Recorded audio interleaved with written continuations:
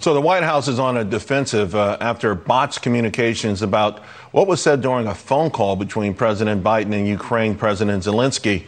A CNN reporter in a now deleted tweet said President Biden used the word "sacked" and warned that Ukraine should prepare for impact. Meanwhile, a headline in Politico brings up the possibility of this conflict involving nuclear exchange between the United States and Russia.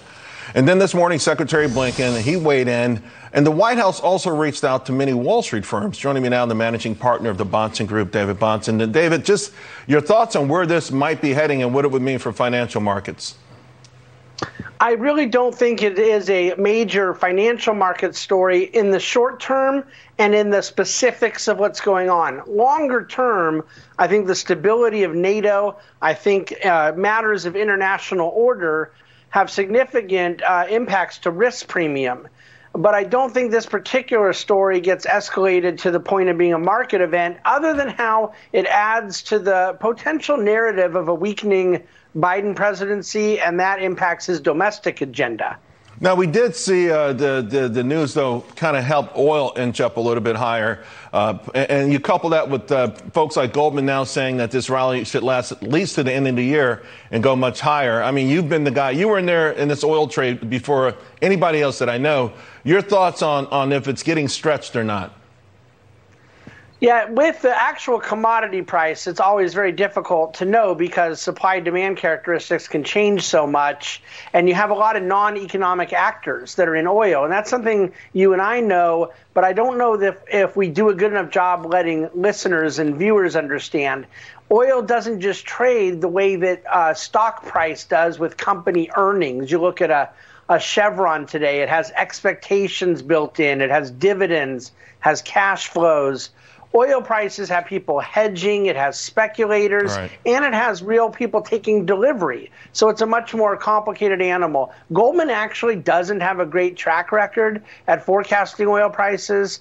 I'm just simply following the economics of supply-demand, that we have had a massive glut of demand build up and inadequate supply to build it and inadequate political will to meet that demand.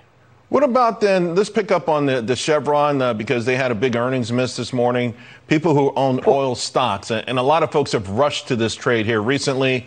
It does point to the fact you still have to execute. Even when you have a favorable backdrop, what do you say to folks who are now buying oil stocks? I mean, there's different types. There's the upstream, there's midstream, there's downstream. It's a pretty complex environment, isn't it?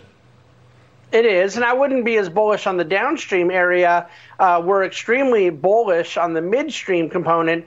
But in fairness, Charles, Chevron executed extremely well. The stock is up massively, well over 100% in the last year. It's just that the expectations had gotten built up, and then you have the news come out, things come down a bit. It's record levels of revenues, cash flows, growth, but you get this kind of sell-off sometimes when the stock is up so much, and right, so they're well past pre-COVID levels. I mean, just think about how extraordinary that is. I remember the day I was on your show and we were talking about oil being below zero supposedly, and here we are with Chevron at 133, and people think it's down. You remember that? That was a nutty day and week. Hey, before I let you go, because I love these conversations, I got to get your thoughts on Powell. You were somewhat skeptical about how aggressive he would or could be. It feels like now the street thinks he's going to, really live up to this new hawkish label. Will he or can he? I mean, will he do it? This is one of the most predictable things. I feel like I'm cheating coming on the show talking about it because I'm not predicting anything bold.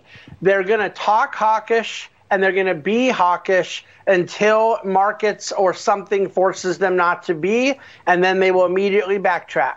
And so people saying, oh, look, it seems like he's very hawkish now from the rhetoric. We saw that through Bernanke, Yellen, the early stages of Powell. We've always seen them talk hawkish until they run into credit spreads widening, until they run into a 20% market correction.